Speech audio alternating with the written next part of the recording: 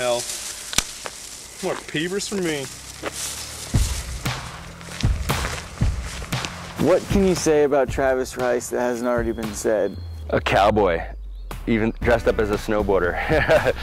If there is a 50-foot man out there, it's him. I think Travis is not human for the most part. Probably more like an action hero. He'd be a bit of a little jock, you know? He's kind of a tough guy. Amazing. He's very charismatic. He's a really good leader. he's just a good dude. He is probably one of the best jumpers in the world, if not the best jumper. He's a powerhouse. He's got to be one of the most dedicated people in all of snowboarding. That dude works so damn hard. It's like, I think he could probably be like, well, I could be working on a cattle ranch somewhere, but instead I'm doing this, so I'm going to work twice as hard. He got the skills and the power, and he doesn't give up until things are in the can. Travis who? Oh, Travis Rice. Travis Rice he's probably the best snowboarder on the planet right now.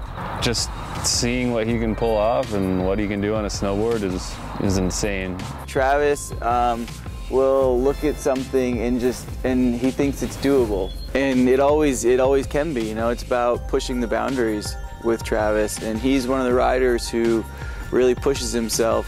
He's always like a few steps ahead of the comfort zone, they call it. Travis riding is probably the most complete and aggressive, just combined the most of everything. He differs from some of the other riders like Nicolas or Gigi that are more wiry, thin guys. They're looser, more bendy, but Travis is just, he's a bull. Travis was back then what he is now. Just, you know, like he's past the point of being a snowboarder. He's not just an insane snowboarder, but he's like a superhero snowboarder. He's on a whole nother level than everybody else. With Travis, you can really say he's the best snowboarder in the world, you know? What can you say against it? Nothing.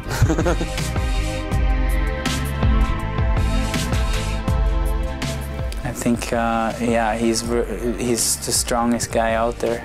And all I can say is I'm so happy that Travis has become the face of snowboarding in the public eye over Shaun White, because Travis is a real snowboarder. The one trip that I like to think back of and have really good memories is when I traveled through China together with Travis and Nicolas, and we ended up at the far east side of China, bordering North Korea. We stayed at a hotel where there was a tiger, and then it's like, you know, it's something that, you know, Travis would come to your hotel room like, oh, by the way, there's a tiger in the garden. And it's like, of course, there's a tiger in the garden. And then the hotel that we stayed in was holding some Bengal tigers, and Travis, you know, let's feed them sheeps. How much is a sheep? And yeah, sure enough, like an hour later, we had that sheep to our disposal and threw it into the cage.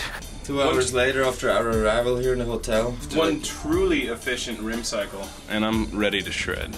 Sweet, that's true professional. Yeah.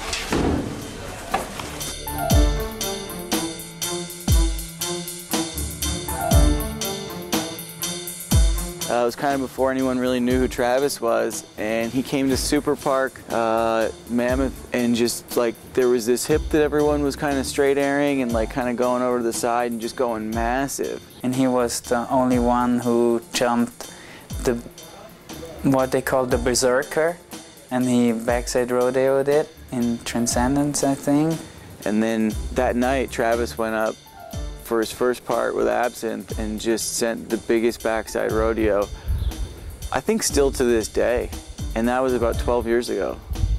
So that's pretty crazy to have a backside rodeo that's lasted 12 years. With Absinthe, you can actually watch his career evolve into what the T-Rex he is now. So McIntyre comes up to the tee. Par 3 this one, and he takes a swing. It's a very much sliced that ball, and there it goes over the trees. It looks like, I think he's going to land on the green. Oh no, No, he's just missed it by a couple of yards there, and I think he's going to be in the rough.